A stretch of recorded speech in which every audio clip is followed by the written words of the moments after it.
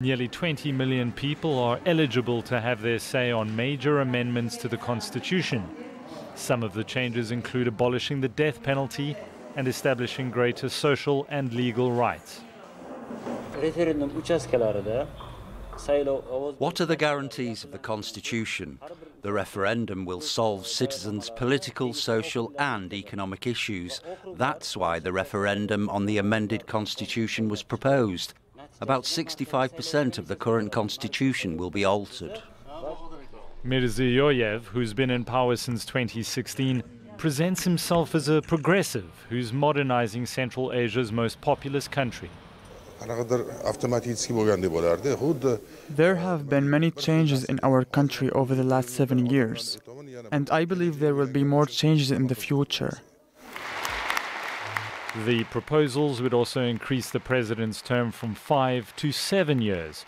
A two-term limit remains, but if passed, it would effectively reset the 65-year-old's time in office. With his second term set to expire in 2026, 2 more longer terms could see Mirziyoyev govern until 2040.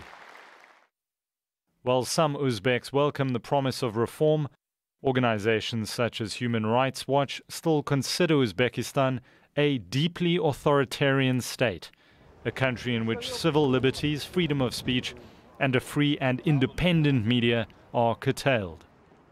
In recent years, Uzbekistan even adopted legislation that criminalizes any online criticism of the president.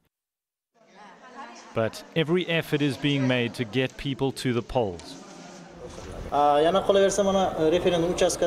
We have sections for the voting process, for national and foreign observers, as well as for the media. We have set up 4 booths for voters, including 1 for those with disabilities. According to the law, if voters cannot come, we will take mobile booths to their houses. The result of the referendum is expected in 10 days' time. Michael Appel, Al Jazeera.